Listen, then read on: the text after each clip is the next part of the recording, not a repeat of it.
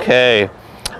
So today, what we're going to work on is the short balls. Okay, so if you guys remember yesterday, what we did is just kind of launch the ball, right? We just launched the ball all the way there. Okay.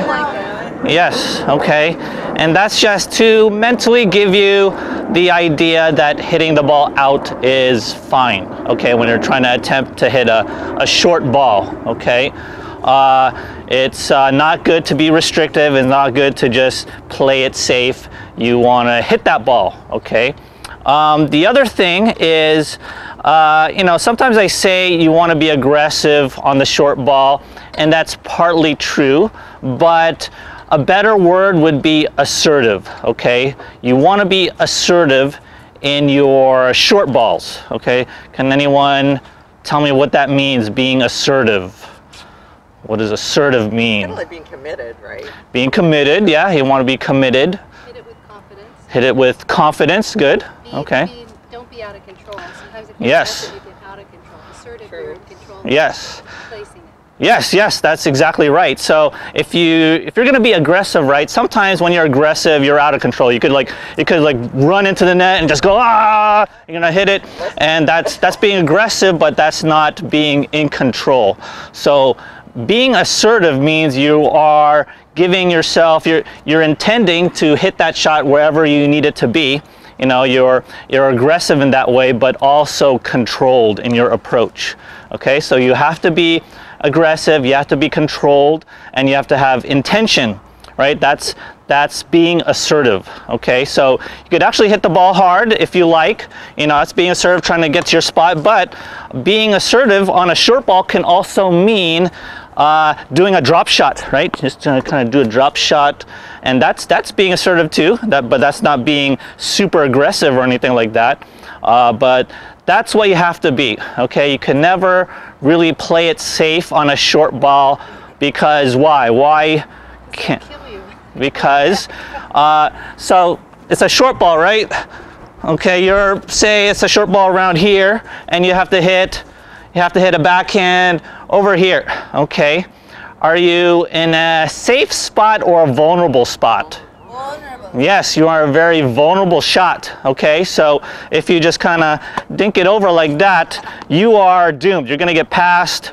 They have all options on the table. But if you're offensive, you're aggressive, you hit a forehand right there to your spot, come into the net, being assertive, then you can gain control of that point. You're on the offensive and you'll win that point, most likely, okay? So that's what you have to be on the short balls. It's okay to hit it out. You know, you attempt to hit it out, or you attempt to hit it in, good short ball, and it goes out. That's okay, okay? I'm okay with you hitting the ball out 100 times, your whole match. You hit a short ball out, you lose the match. That's better than winning the match and playing it safe on the short balls, okay? Because we all want to improve, we all want to learn, and we all want to get better, right? It's not just about winning, right? Any questions on that? Any questions? So, the technique on short balls, okay? The short balls need to have a little bit of a shorter backswing. You can't take a full cut, not like, where you are in the baseline. You want to take a shorter backswing, not, super compact or anything, but it should be slightly less on your backswing, okay? And the other thing is that you want to lean in on your approach, okay?